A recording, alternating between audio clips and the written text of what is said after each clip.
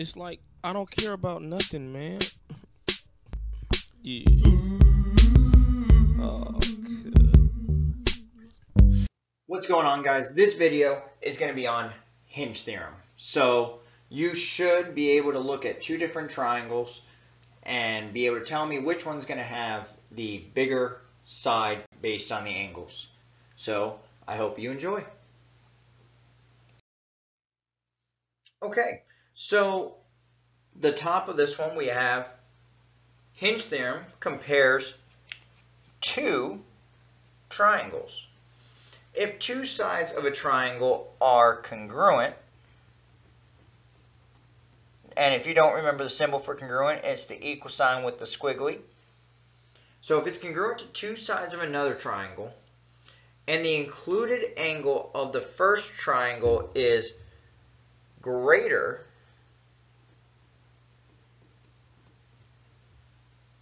than the second triangle, then the third side of the first triangle is larger than the third side of the second triangle. Now, I think this will make more sense when we look at number one. So the idea is if it has the bigger angle, it's going to have the bigger side. So let's look at this one here for number one. Which side is longer, AC or DF? Defend your answer. So we're going to have to fight somebody, you know. Now, when we do this one, for hinge theorem, you have to have two sides congruent. So they do have that. So this side is congruent to this side to this side. Now, when we find out which other side is bigger, we're going to base it off the angle. So, tough question for you. What degree is bigger? 63 or 82? I'm pretty sure, unless you're trying to trick me like you math teachers like to do, that the answer is 82 is bigger. That is correct. 82 is bigger. So since it's bigger, this one across from it will be the bigger side. So we are going to say DF is greater than AC because 82 degrees is greater than 63 degrees. So defending our answer is just giving the reason why we chose that answer. Okay, so now number two, using the hinge theorem, determine which side is longer in each triangle. Defend your answer. So in order to use hinge theorem, you have to have two sides congruent. So we've been told AC and CB are congruent. That's one side being congruent to each other. The other one would be one that we can assume because we see it, because it shares the side. When they share a side, just like this is doing, that's called reflexive. So in case you forgot, you might want to write that down for yourself. Now, in order to find which one is bigger, though, we're going to base it off the angle. So again, very tough question. Make sure you have your thinking cap on. Which degree is bigger? So if you're not trying to trick me again, I'm going to go with 32 is the bigger number. Yes, 32 is bigger. So across from it will be the bigger side. So our answer is RB is greater than AR. Because, so this is where we have to defend our answer. It's because 32 degrees is greater than 18 degrees.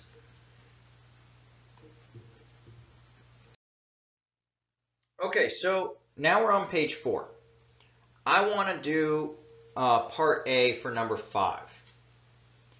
Now, it says find the range of all possible values for x. So when we do a range, I want us to end up with an answer that is telling us anything that can be in between the smallest value and the biggest value that we can use in this one.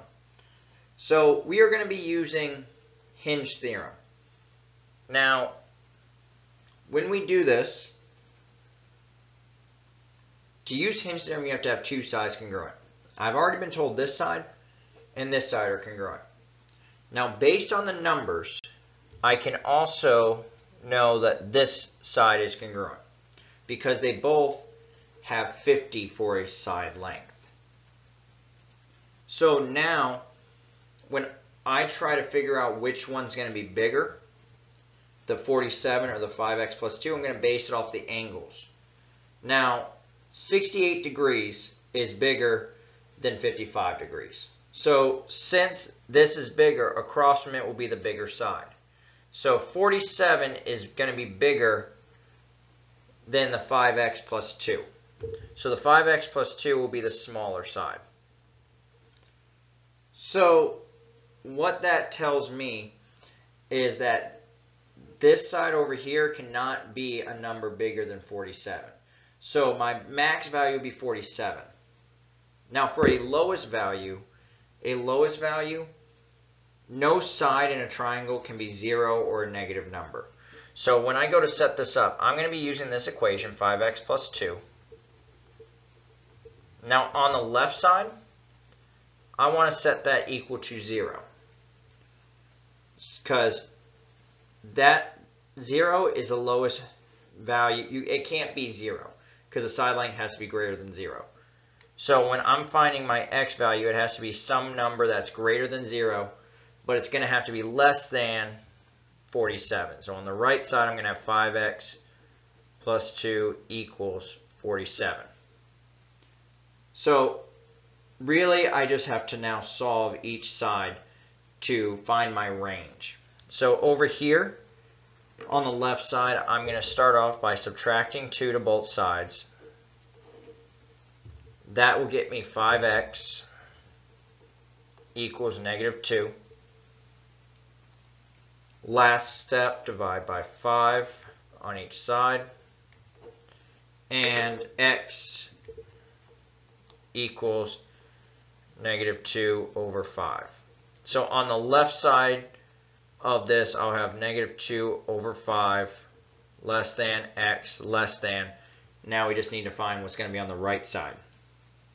So, just like how we started the last one, we're going to start off by subtracting 2 to both sides. You have 5x equals 45. Divide by 5. And x equals 9. So, the variable, the x, can be any number in between negative 2 over 5 and 9. Now, a little hint for you is that the left side, when we set it up for what the smallest value potentially can be, it's almost always going to just be equal to 0. So that's a little hint for you whenever you're doing these types of problems. So that's the end of this video. So hinge theorem, main things to know. So you have two sides have to be congruent on the two triangles. Then you're going to look at the angle and see which one's going to have the bigger side. So just remember, bigger angle, bigger side. Bigger angle, bigger side. You remember that? You should be golden for hinge theorem.